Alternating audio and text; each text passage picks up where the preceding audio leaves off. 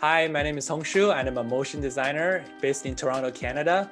I have been animating in Adobe After Effects for more than 6 years now.